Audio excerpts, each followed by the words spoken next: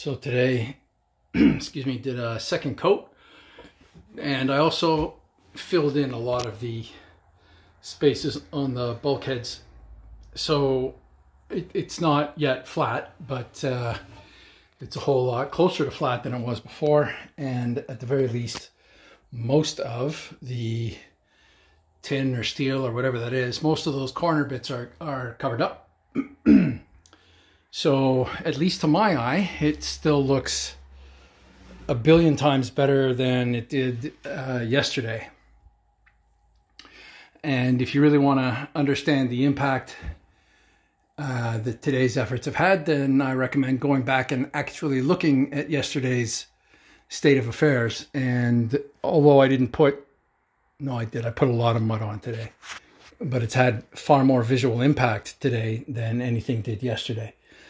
And with that said, I'm going to go swallow half a bottle of ibuprofen because my shoulders are in a lot of pain because, again, so much of this stuff was done overhead. Okay, bye.